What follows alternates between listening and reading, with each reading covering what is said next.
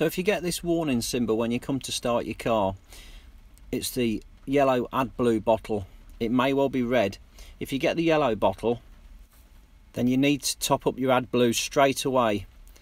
If your bottle's gone red, your vehicle will not start. Okay, so let's show you how to top up the AdBlue. We've got to go around to the boot on this one. So we'll pop the boot up at the back of the car, and tucked away down here is the AdBlue tank.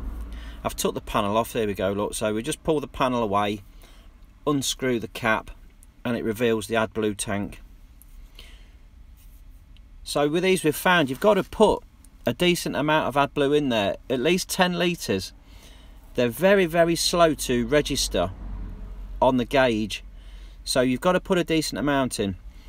I found with this that the funnel is quite a fiddler, especially when it's on the big bottle and it's hard to put it in.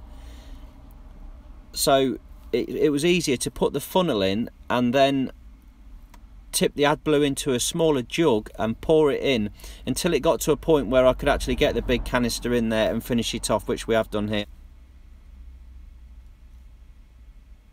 So okay, all finished off there. We'll remove the tube and then we'll put the cap back on. Just screw that back on there and then refit the cover. Click it back into place. Fantastic.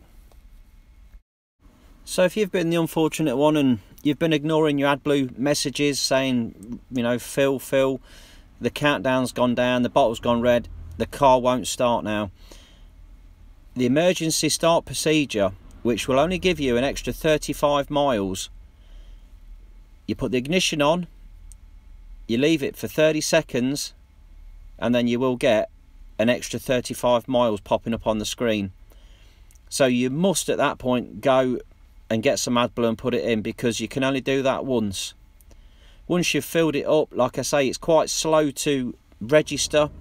It can take sometimes 10 minutes for it to realise that you've filled it, but it will register eventually and start.